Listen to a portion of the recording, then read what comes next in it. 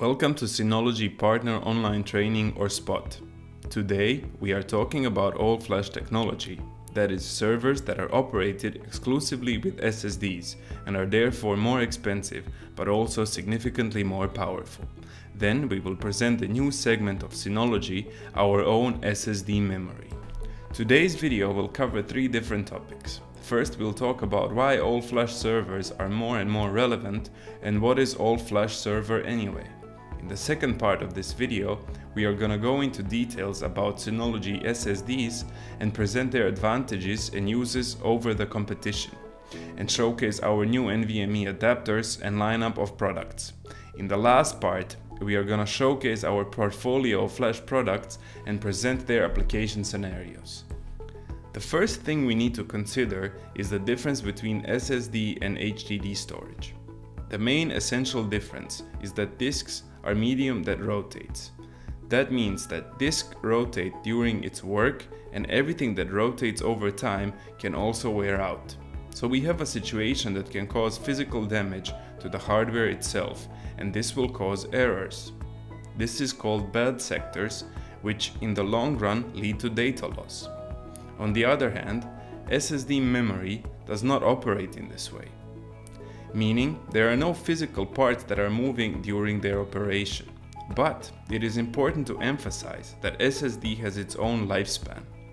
SSDs work on a cell basis. There are three SSD cell types available: single-level cell, multi-level cell, and triple-level cell. In short, a multi-level cell stores 2 bits per storage cell, and a TLC type stores 3 bits per cell, and an SLC type only 1. For easier understanding, remember that a single-level cell is better than the other two. However, you will rarely find them in the commercial sales because they are more expensive. The more data per cell is stored, the higher the level of wear. For analysis, we consider the MLC type, which lasts about 3000 recordings. At first, it doesn't necessarily sound like much. However, compared to the conventional HDDs, SSD memory does not degrade when reading data. This means that just reading data from SSDs will not consume your storage memory over time, so you come to the conclusion that duration of the cell depends more on your writing cycle. SSD memory also runs much faster. The benchmark used is the number of IOPS, or input-output operations per second, which shows the SSD memory is about 300 times faster than a hard drive. Because of these differences, hard drives are mostly used for data storage or as a backup destination, while SSDs are used more for the operation of application itself. This is especially important for those planning to use virtualization tools, where high IOPS in SSD memory makes a significant difference. From a business point of view, it makes a lot of sense to invest more in your server, because it will pay you back many times over through faster work or higher level of productivity in the office. If we did a short cost-benefit analysis, it is obvious that disks are still much cheaper. On average, a 4 TB drive will be 4 times cheaper than SSD memory. However, if the money spent were measured in terms of performance, then you would spend 1.33 euros per IOP per disk and only 0.016 euros per IOP per SSD. Other advantages of SSD memory, in addition to performance, are low consumption of physical space due to higher storage density and lower energy consumption because less cooling is needed. Let's take a look now at the price movements of these two types of memory. It could be said that drastic drop in SSD prices will continue, and there seems to be no end in sight. Currently, the cheapest models are already available at prices of 8 to 9 euro cents per gigabyte. On the other hand, the prices of hard drives are still lower, but they are definitely stagnant. So today, the price of a hard drive is around 2.4 cents per gigabyte. In the second part of today's video, we'll take a quick look at Synology Flash portfolio and all of its solutions. Here we see the special RAID configuration for SSD models. This RAID is referred to as F1. In addition to the ruggedness of SSDs, our proprietary RAID provides additional reliability. In contrast to traditional RAID, where the workload is evenly distributed across all hard drives, Synology RAID F1 deliberately distributes the workload unevenly among the drives. The reason for this is to prevent simultaneous failures of your SSDs. Synology can offer you hardware that grows with your needs and requirements. With our expansion units, you have a possibility not to only scale your deployments, but you could also set it up into a high availability cluster and in retrospect also protect your environment. On top of that, the DSM operating system with the numerous applications lifts the NAS from pure storage level to a comprehensive application server, while you can use most of the applications for free. Here, for example, you can see in the top row from left to right the applications for our collaboration suite such as Calendar, Chat, Mail Plus Server and Synology Office. Also their Surveillance Station and Hyper Backup suite.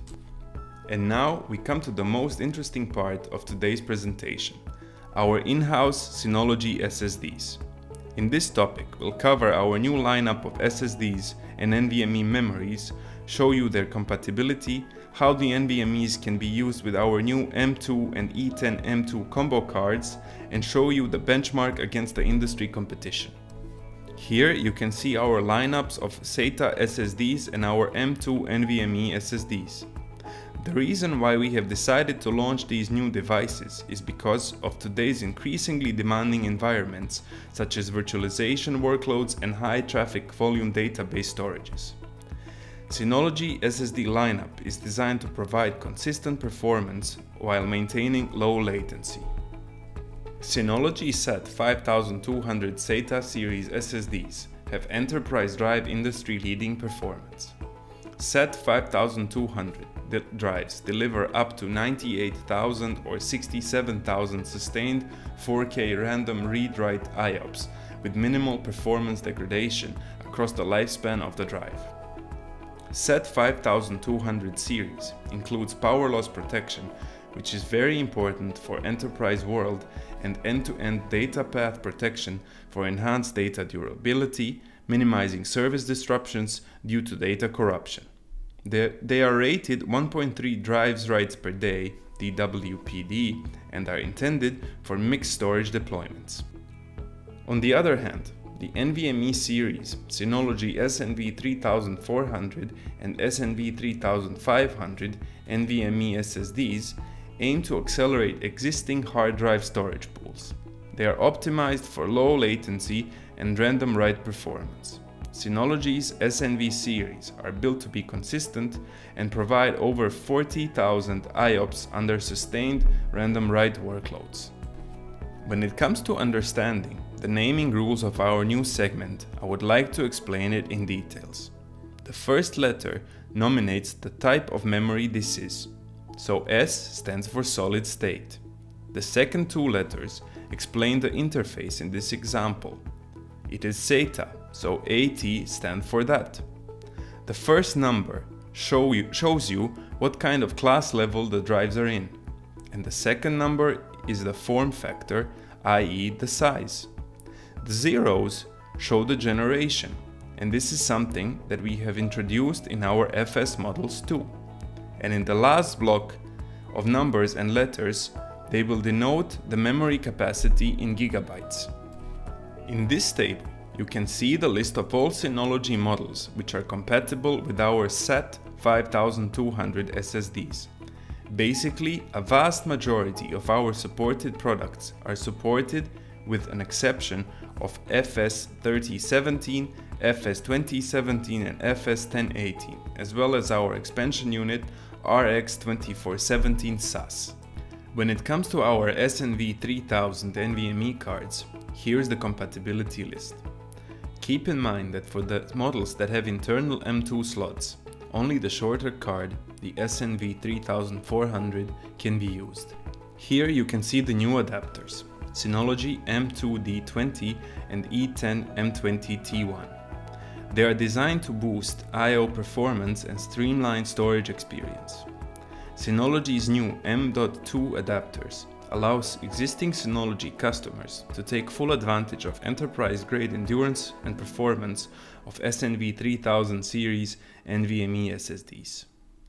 Additionally, the E10 M20T1 is our long-demanded combo card.